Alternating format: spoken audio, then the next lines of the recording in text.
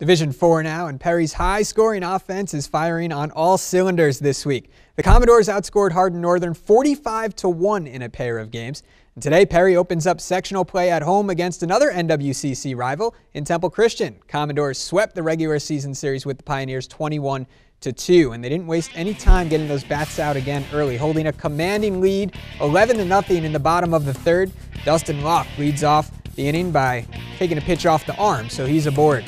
And Kevin Allen hits a grounder to second. It goes to the outfield for a base hit. Locke all the way up to third. He's now 90 feet from home. Dylan Maxwell at the plate next. He cranks this pitch into the gap in left center. Locke scores easily from third. Sam Sanders is going to try to score from first on the play. And he's in. Maxwell with the 2 RBI double to make it 13-0. And Luke Floyd at the plate. Hard grounder to short. Joshua High can't handle it cleanly. Floyd gets on to first as no throw comes. Allen scores on the play. It's now 14-0 Perry. Noah Howell settles down, gets the strikeout on Jacob Lehman. As the third inning comes to a close, Perry leading big. They win 15-4 the final.